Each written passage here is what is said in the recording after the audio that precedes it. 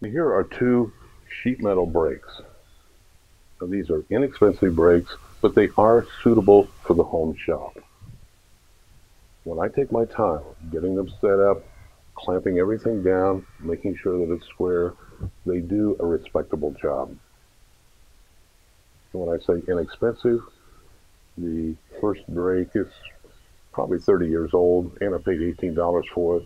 Today, you can get it for like 25 or 30.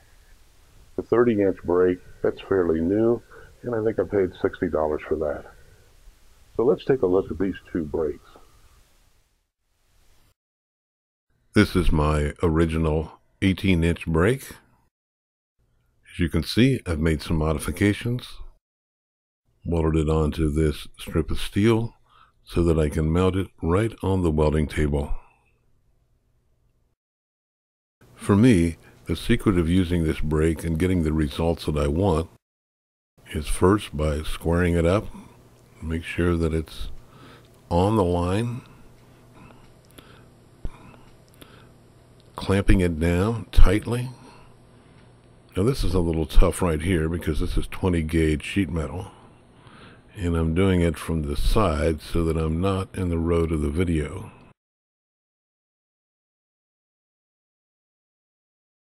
This is where it takes some time, clamping it, unclamping it.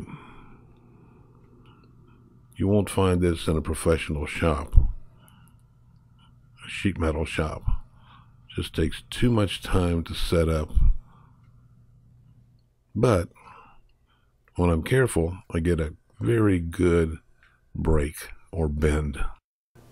One problem I do have with these brakes is when I'm doing something close to the edge, like a 1/2 inch, 3/8, 1/4 inch, it will tend to creep on me. So just to make sure that I get it bent exactly where I want, I scribe a line. By scribing a line, I'm weakening the copper, so it's much more likely to bend right on the scribed line.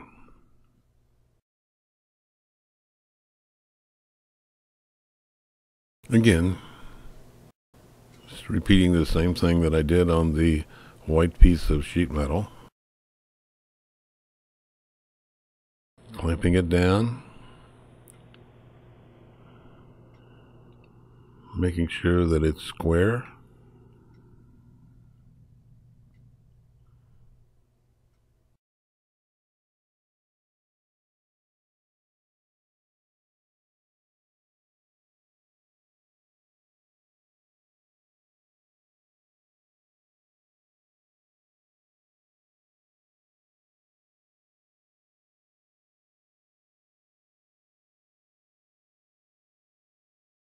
You'll notice that I'm just extra careful with this copper. I just don't want to mess up a piece of copper.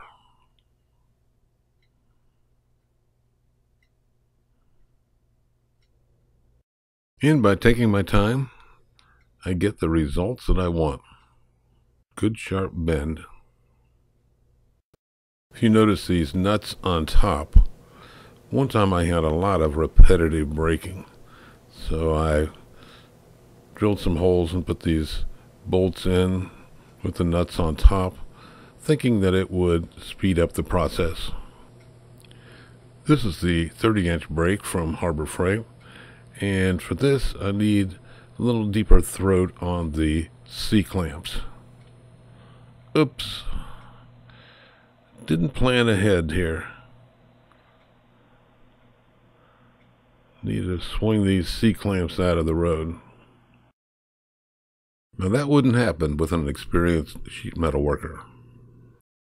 But I don't do a lot of sheet metal work, so these are the kind of mistakes I make. And this brake is much better built than the 18-inch brake.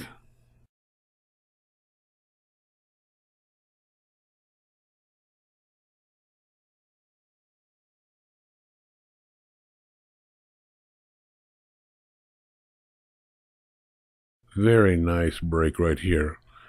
And actually the radius of the bend is just a little tighter than with the 18-inch.